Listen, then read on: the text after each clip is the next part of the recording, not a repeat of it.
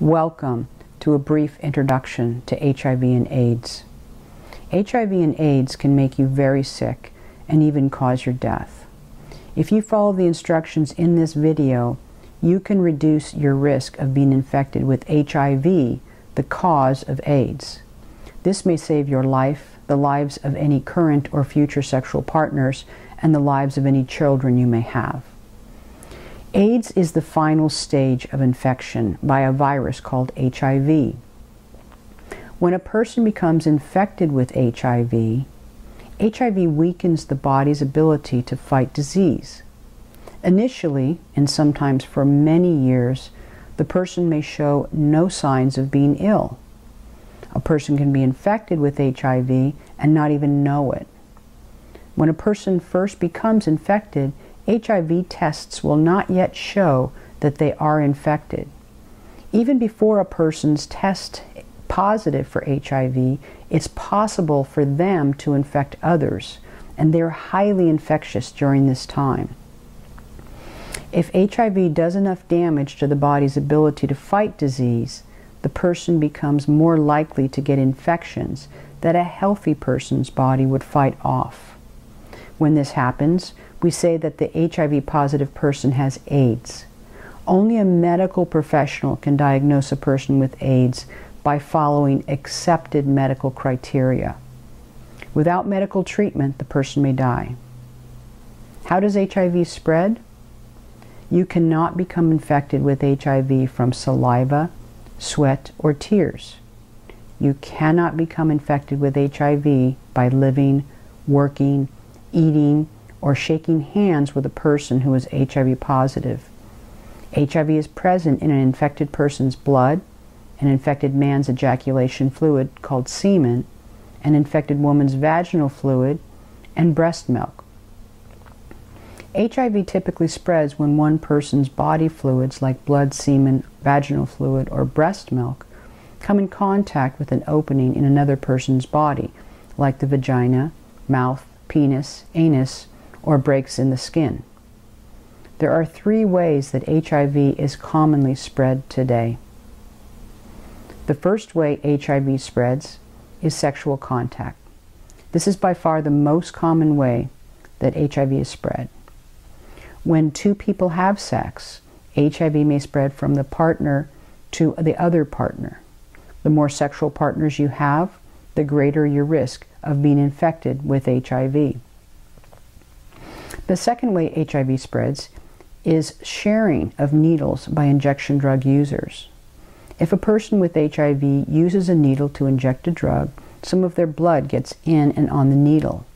If another person uses that same dirty needle, the other person may become infected as a result.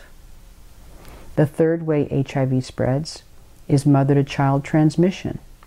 If a pregnant woman has HIV, the unborn child may become infected. Most commonly this happens during childbirth. After birth, the child breastfeeds. The child may become infected through breast milk. What can you do to reduce your risk of being infected with HIV? If you have sex, you can do several things to greatly reduce your risk.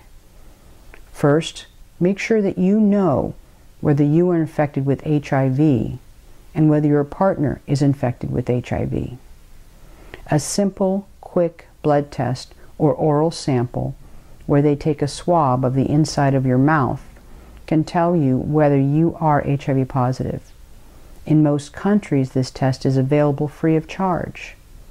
Remember that when a person first becomes infected, HIV tests will not yet show that they are infected. Second, use a latex condom correctly every time you have sex, every way you have sex. This includes vaginal sex, anal sex, and oral sex. A latex condom is not a guarantee against HIV transmission, but when used correctly, it greatly reduces the risk that one partner will infect the other. To use a condom correctly, you must put it on the hard penis before any contact between the penis and the partner's body. When putting the condom on, leave a little extra space at the tip to hold the semen and unroll the condom down the shaft all the way. Do not pull the condom over the penis like you would pull a sock over a foot. After the man ejaculates, he should hold the condom at the base of the shaft to make sure it doesn't fall off, and immediately remove his penis from his partner before it becomes soft. This will reduce the risk that the condom will leak. Afterwards, throw the condom away. Third, if you have any other sexually transmitted diseases such as syphilis, gonorrhea, or chlamydia, get them treated, since they increase the risk of HIV transmission. Fourth, if you are a sexually active heterosexual man, consider being circumcised by a medical professional. Studies in Uganda, Kenya, and South Africa showed that medically performed circumcision with counseling reduces a man's risk of being infected with HIV through heterosexual sex by about half. Circumcision is not a guarantee against HIV infection. It is also not a substitute for safer practices like using a condom. Circumcised men must continue to use condoms just like uncircumcised men for their own protection and for the protection of their partner. Fifth, if you had sex with someone you think is HIV positive or whose HIV status you're unsure of, immediately contact a doctor and ask them if post-exposure prophylaxis is right for you. In post-exposure prophylaxis, you take HIV medication for a month after you think you may have been exposed to HIV. Typically, you must begin PEP treatment within 72 hours of when you were potentially exposed. After 72 hours, medications do not help decrease transmission. Sixth, if you think you may have been exposed to HIV through sex, on an ongoing basis, ask your doctor if pre-exposure prophylaxis is right for you. PrEP uses HIV medication to decrease the risk of becoming infected with HIV. You take a pill that blocks the virus. This decreases your risk of contracting HIV. It is important to take the pill as your doctor prescribes to minimize your risk of contracting HIV. Patients often say that they find it hard to remember to take every dose of their medication as prescribed. Do your best to follow your doctor's instructions as closely as possible. Fortunately, a study has shown that even if you take PrEP medication only 4 times a week, you still reduce your risk of contracting HIV. You can ask your physician to prescribe the medication to you. Not all physicians will be willing to prescribe it, and not all insurance companies will be willing to pay for it. You may need to ask your local HIV/AIDS agencies to help you. We understand that if you lack money or live in a culture where you do not have equal rights, you may not be able to follow these guidelines. Efforts to provide all people access to prevention, education, condoms, HIV testing, and AIDS medication are also important.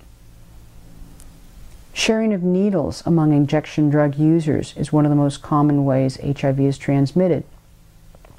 If you use injection drugs, never use a dirty needle to inject.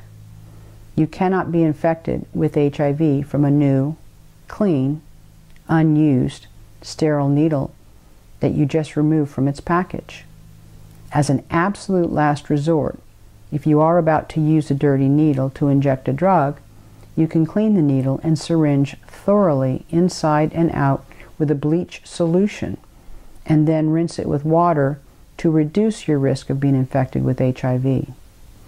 The Centers for Disease Control and Prevention now recommends that pre-exposure prophylaxis also be considered as one of several possible methods of HIV prevention for injection drug users who are at high risk of contracting HIV.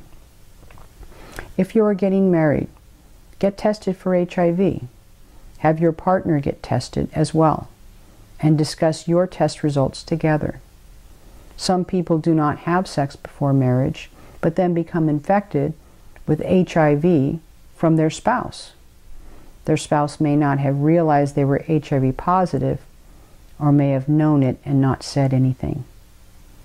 If you are pregnant, get tested for HIV, even if you feel sure you're not at risk. An HIV-positive woman can reduce the risk of transmitting HIV to her baby by using HIV medications under a doctor's direction. After delivery, if a woman has reliable access to clean water and infant formula, she can further reduce the risk by feeding the child with formula instead of breastfeeding. But in a developing world, a doctor may recommend that an HIV-positive woman who is on HIV medications breastfeed instead of using formula, because for infants in the developing world, the benefits of breastfeeding can outweigh the risk.